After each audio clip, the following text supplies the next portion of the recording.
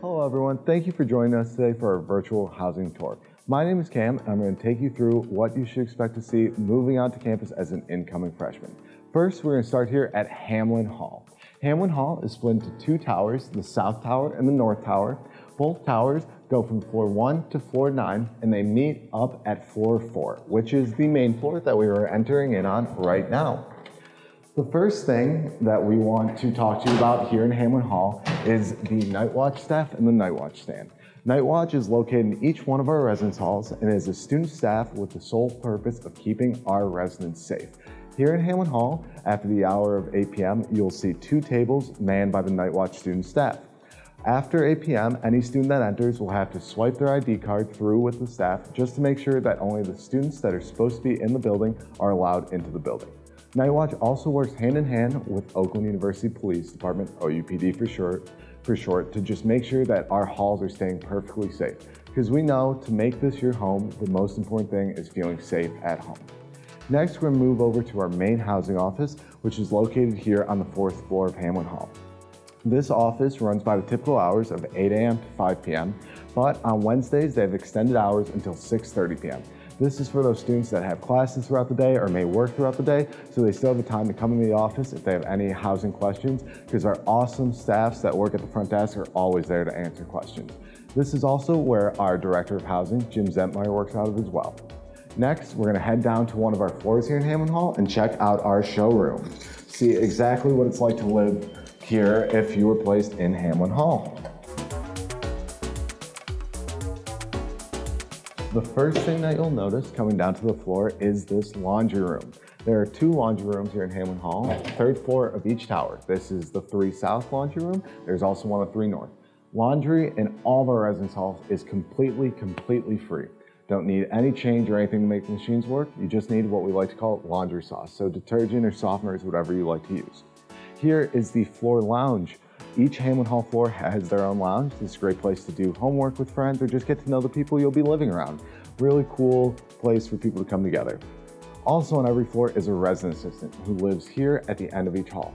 All of our resident assistants are SAFE trained, which stands for Students, Administration, and Faculty for Equality, which is great to know that you have someone living right on your floor that's understanding and can be there for things within school and outside of them. They're a great resource to have, and we highly encourage creating that relationship with your resident assistant. Now we are going to approach our showroom. This is our typical Hamlin Hall suite that will house 4 people, but there are additional rooms that can house more as well.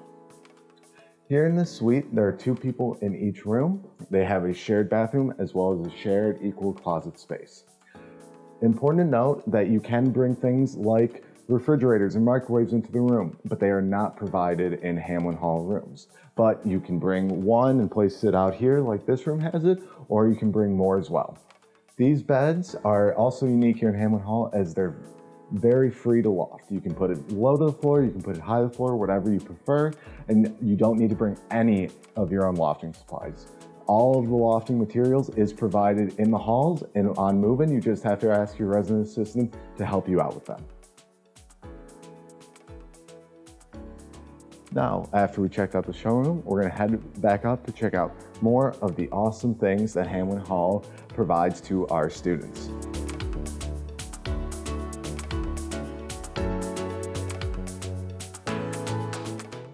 One thing that parents always like to ask are there any adults in the building, or do the students run wild? Yes, there are adults in the building. Each hall has at least 1 graduate residence director and at least 1 residence director. These are the adults that make sure that everything is running smoothly in the hall. They have some authority in the halls, and then they're also there to step in and just help your students. They're a great resource as well. Here we have our Hamlin main lounge. This is on the 4th floor and it connects the 2 towers. It is a great place to study, to get to meet people from other parts of the hall, to just hang out. They have a TV that's accessible. It's a really nice place to just congregate with other students. You also may notice these green recycling bins. These are through our student program SOAP, which stands for Sustaining Our Planet Earth. They work on recycling and keeping us a green campus and an environmentally conscious campus. And now here we have our main desk and mailboxes.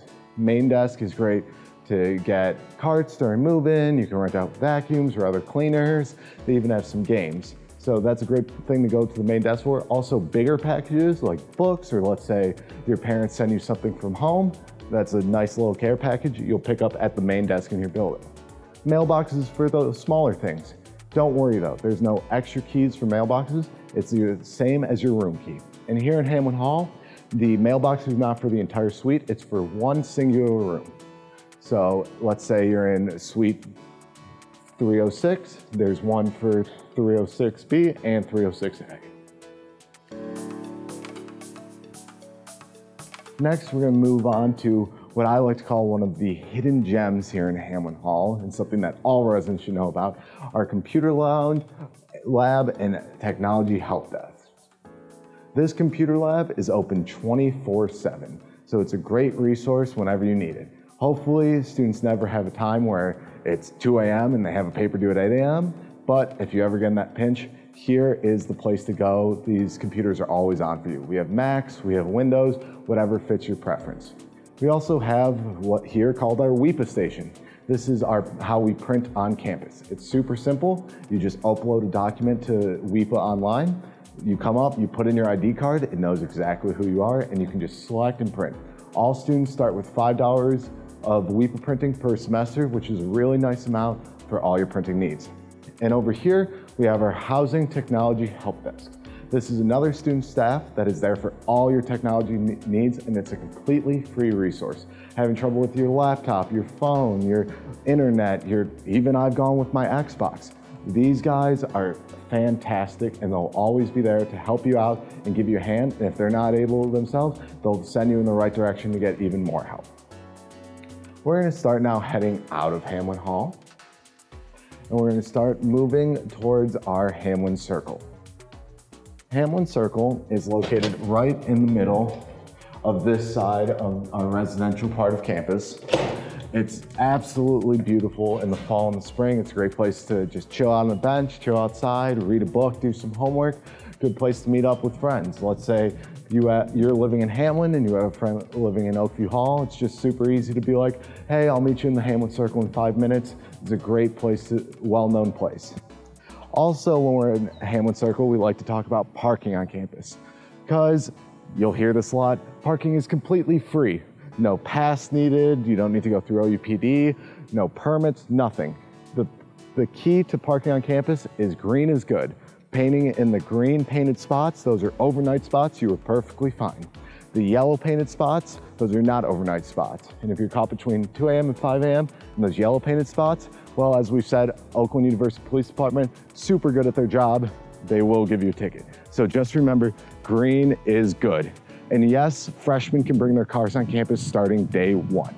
A lot of schools aren't like that, but here at Oakland University, we love the fact that we can tell our freshman students they can bring their car from day one, because there's so much great things in the Rochester area that you want to take your car and get around.